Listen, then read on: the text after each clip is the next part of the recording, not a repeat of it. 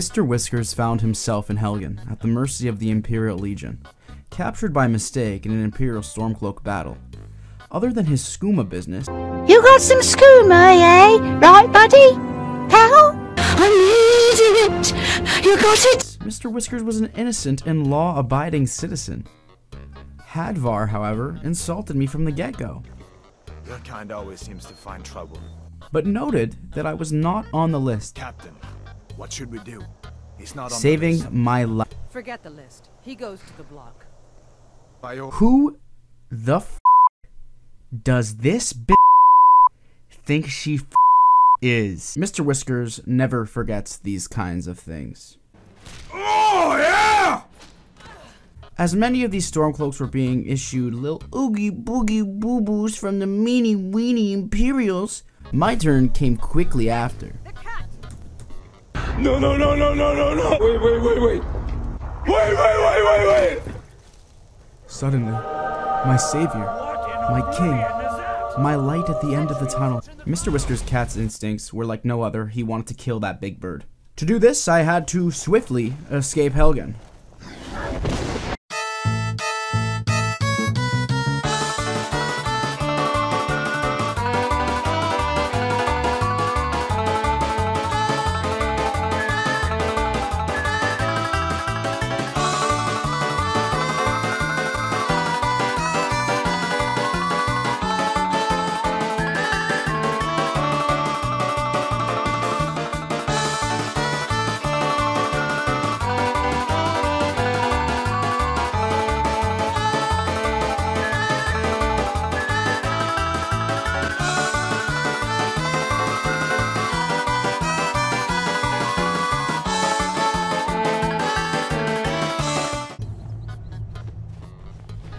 Before starting my journey in Skyrim, there were a few prior business relations I had to take care of. Didn't want to get caught up in any of those forget the list situations again. So, I paid a visit to my skooma supplier.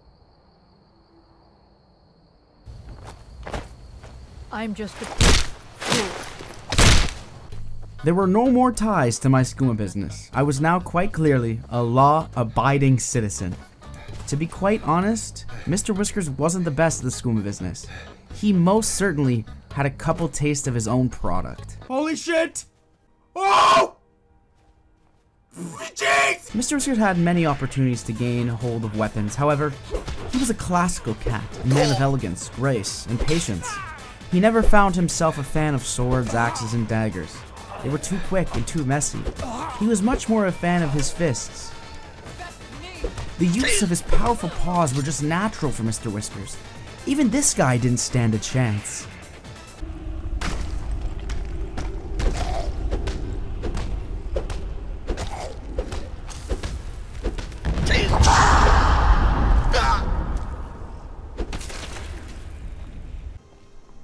Upon finishing up at Bleak Falls, Mr. Whiskers went to the nearest town, Riverwood. He met this young Nord named Sven, a jealous and ugly man in love with some Riverwood lassie known as Camilla Valerius. Thinks he can woo Camilla Valerius away from me. She's already mine, I keep telling him. This mullet man asked me to do him a favor, to give Camilla a venomous letter. Here, give Camilla this letter. It's full of venomous nonsense. Tell her it's from Faendal.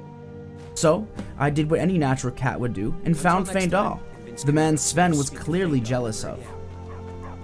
To my surprise, he was even uglier. Here, unmatched in all of Skyrim, to be sure. God, I hate elves. I hate them so much. They plague Skyrim.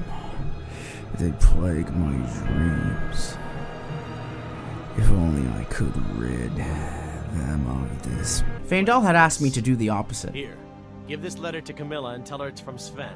I went looking for this Camilla.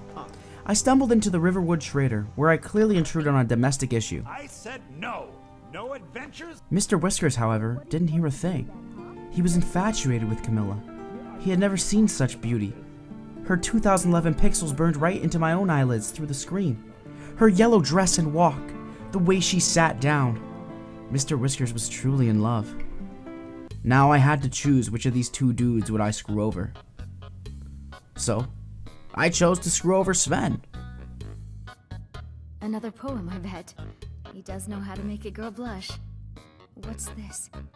If that oaf thinks all I'm going to do is stay in that filthy house of his and clean, You can tell Sven that he already has a mother. I'm not speaking to him anymore. I had further plans for Feindal.